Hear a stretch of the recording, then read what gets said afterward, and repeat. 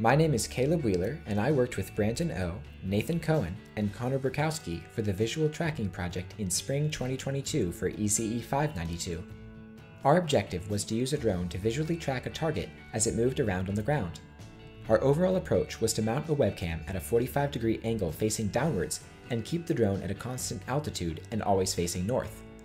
That way, any movement of the object up and down in the field of view of the camera corresponded to movement along the ground in the X and Y axes respectively.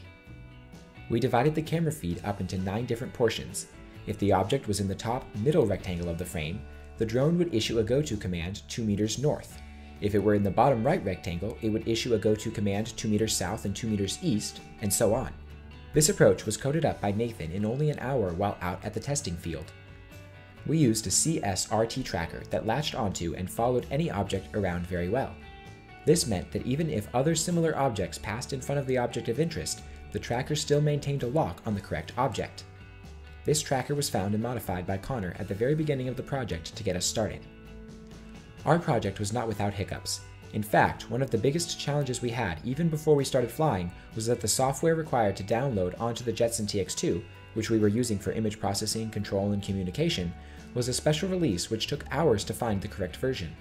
Brandon pulled a full all-nighter with only an hour and a half of sleep the entire night to get this all set up the day before our first test flying day. Another big roadblock was that our first approach worked very well in the simulated environment, but once we tested it out in the field, even a slight breeze made it completely unusable and it drifted downwind away from the object as soon as it started to try to track it. This was very disheartening, but thankfully we persevered to create a fully functional demo by the end of the class. Overall, we were extremely pleased with the results of our project. We were able to track every object we tried, whether it was a beach towel laid on the ground, our professor wearing a towel like a toga, an umbrella, or even just a person.